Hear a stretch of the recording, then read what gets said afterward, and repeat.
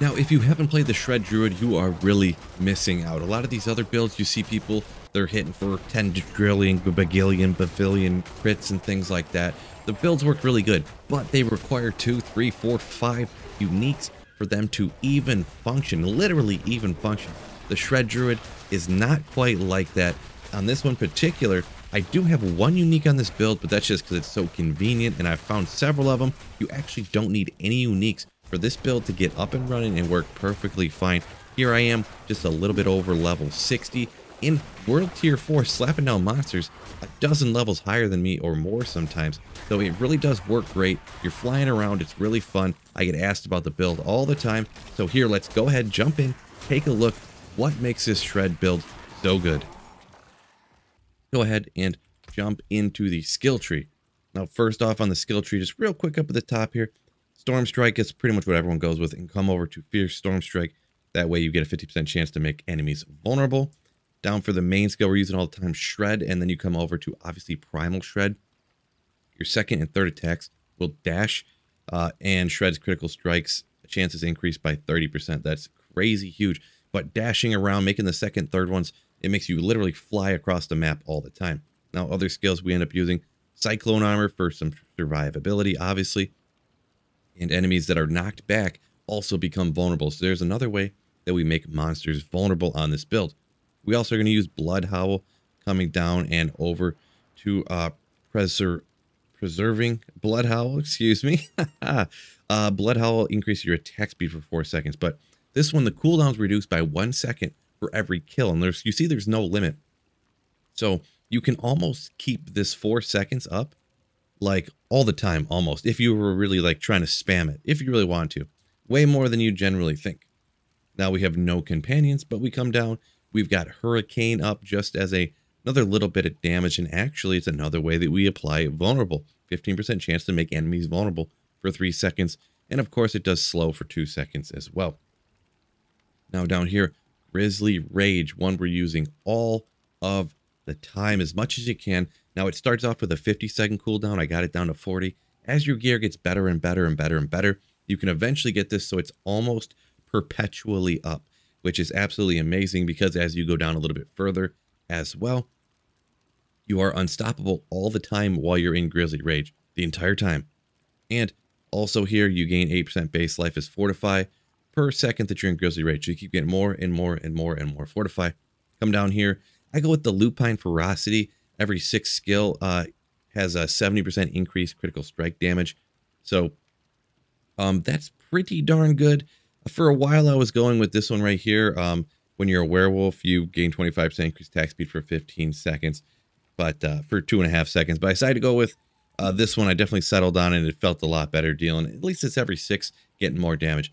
Now, just real quick for the passives, we kind of get up and over to Wild Impulses, core skills. It costs 9% more, but you get 15% increased damage. We did have one into Heart of the Wild. You could put more here if you want to get your spirit a little higher. And then we got Predatory Instinct, so critical strikes against close enemies. Well, everything's close because you're dashing around shredding them. Also, we got 3 here into, I never look at these names, so yeah, Digitigrade Gate. I've never seen that. I never even look at the word, I suppose, but you gain 9% movement speed while in werewolf form. Well, you're always in werewolf form pretty much, especially if you get the one unique that I have. It makes you a werewolf all the time. It's awesome later game, and I got lucky to find one. It's not required on this build, but yeah. So that's making you move around even faster. We got the passives over here, Ancestral Fortitude, increased non-physical resistance, and then you gain 15% damage reduction for 6 seconds. After using a defensive skill, you're using both Cyclone Armor and Blood Howl, and you can rock them like all of the time. Next ones we're coming down to is over here, and it's not one you'd necessarily think, but it actually helps out way more than like you really would think. Neurotoxin just 1 over to Toxic Claw, so critical strikes with werewolf skills deal 23% of their base damage as poison damage over 4 seconds. It actually helps out a lot more than you'd actually think, partially because of one of the aspects that I have on, but plus just to get a little bit more extra damage. So since you are poisoning stuff because Toxic Claw, you could go with Envenom as well.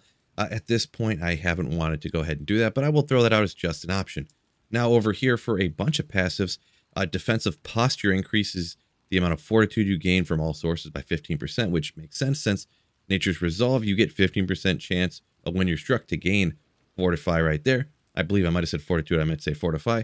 And then reduce the duration of controlled impaired effects by 9%. You triple it if you have a bunch of fortify.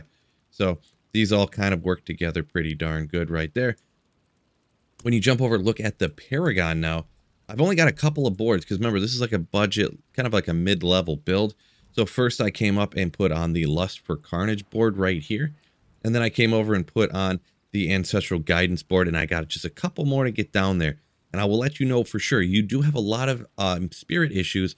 These nodes right here, 4 to max spirit, 1 to spirit on kill, 4 max spirit, 4 max spirit, 1 to spirit on kill, 8 to max spirit, 2 spirit on kill. This little group right here on this Ancestral Guidance board, that really makes your build like 50% better just with those nodes. On top of that, with this board, critical strikes gain you restore 2 spirit. So that with all this stuff together, that's why these are the first 2 boards I went with. Some people I talked to recommended going with this board first to get to these ones. And there's a lot of other good stuff, more max spirit up over on that one. I think over here you got core skill damage anyways, more core skill damage. So not bad, but I decided to go actually respect and tried with that one first. But then I ended up not being able to get to a lot of these other ones that I wanted to do, such as the feral node right here. You get a bunch of werewolf skill damage, werewolf skill damage. Over to this one right here, you get the willpower damage while in werewolf form. So a lot of stuff with that increased damage while in werewolf form. And eventually I'm going to get these werewolf and crit strike ones around here when I have the points to be able to go ahead and do that. Now for the stuff that I have socketed into these glyphs, obviously exploit, you want to get this one on. So you pretty much make everything you touch vulnerable. Every build uses this pretty much from what I understand. Up here, I socketed in the werewolf one. Makes sense. This is a werewolf shred build. So that's how you get a ton of werewolf damage. Haven't decided when I eventually get up to over to this one. I'm going to get some more of this stuff here, come off another board. Haven't gotten that far yet, but in the link in the description, if you want to look more exactly in what everything I put there on the Paragon board. I'll go ahead and take a look at the gear, the most interesting, right? So first of all, the gear up here, cooldown reduction, super key to get that ultimate down lower and lower and lower. So I have a helmet here. And also, this is just a basic aspect that you can get from your, what's it called? Codex of Power. There you go, Phil. So I just imprinted it on there. This is one that's used on a ton of builds. So you can put this here. You could put it on the pants if you wanted to. This is just where I ended up putting it. Willpower is the main stat. Also to get more damage. So armor, willpower, all stats, cooldown, a lot of good stuff. It's just sacred. We're looking for upgrades later. On the armor, if you can get this Mad Wolf Glee, I found a few of them now, to be perfectly honest, but it could just be luck. But if you can't get this, which isn't guaranteed, obviously, just kind of the same, any defensive stuff that can really help you out on your armor is what you're looking for. Also, I will mention on the helm, obviously, I'd love to get Tempest Roar. I can't remember anything right now, so yes, Tempest Roar, I would love to get up here. I will mention that, but I have not been able to get that as well. Coming down to the gloves here, we got critical strikes with shred, deal 20% of its damage as lightning damage to surrounding enemies. One of the only little tiny bits of AoE that we have on this build, but it is just a little bit. Usually you're concentrating more on your speed.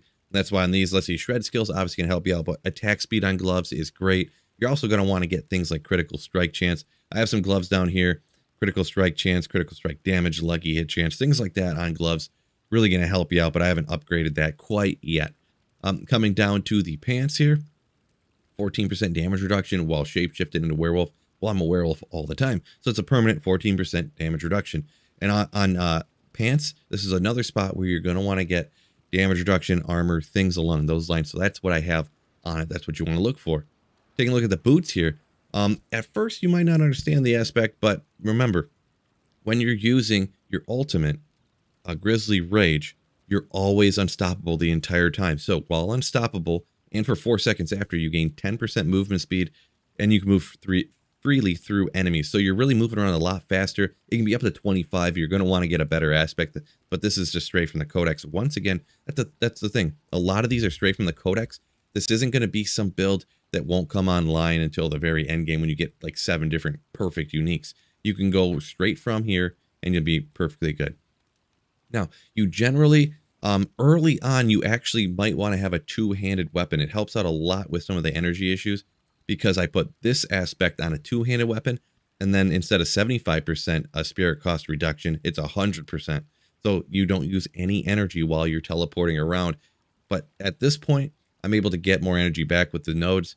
So I put, while dashing, you seek out the poison stuff, and you hit it, and it does 100% of that poison damage, boom, instantly. Then when you do that damage, you can poison them again. Do the damage, poison them again. So you're doing your regular damage, 100% of the poison damage they had, then you can re-poison them, and then hit them for 100% again. So that's why it's really good to get this over here with this particular poison aspect right here. For your weapons, obviously, this is where you're going to want to get a ton of damage things. And I would prefer, like at this point, to go with the one-handed weapon and the totem. If you can get that wax and gibbon thing, obviously absolutely sick. Some people even say to go without the wax and gibbon. Some people say they absolutely want to go with it. That's kind of up to you right there.